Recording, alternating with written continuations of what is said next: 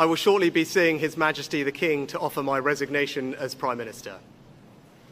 To the country, I would like to say first and foremost, I am sorry.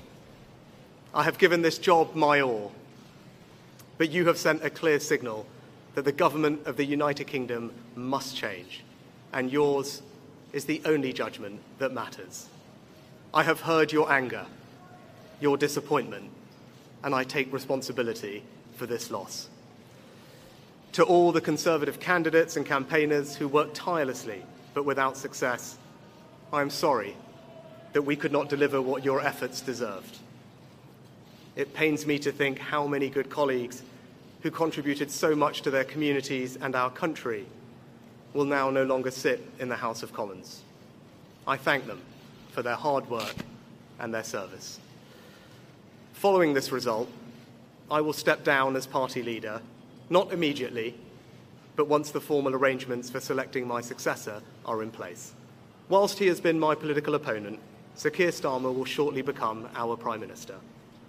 In this job, his successors will be all our successors, and I wish him and his family well. Whatever our disagreements in this campaign, he is a decent, public-spirited man who I respect.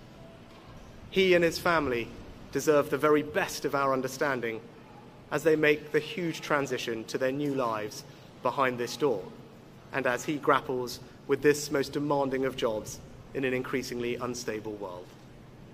I'd like to thank my colleagues, my cabinet, the civil service, especially here in Downing Street, the team at Chequers, my staff, CCHQ, but most of all, I'd like to express my gratitude to my wife Akshata and our beautiful daughters.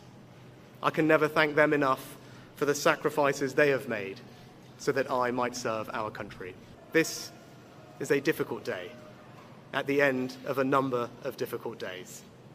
But I leave this job honoured to have been your Prime Minister. This is the best country in the world, and it is thanks entirely to you, the British people, the true source of all our achievements, our strengths, and our greatness. Thank you.